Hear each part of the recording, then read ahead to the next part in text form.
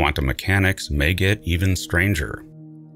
This is strange and potentially scientifically very important. Anyone familiar with this channel knows of quantum entanglement, where two particles, even when separated by huge distances, remain linked.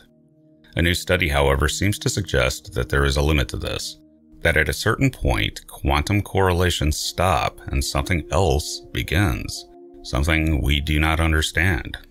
To determine if objects are quantum entangled, physicists use a test called the Bell tests that repeatedly measure the system to create a probability distribution to try to figure out how likely the system is to be in any one state.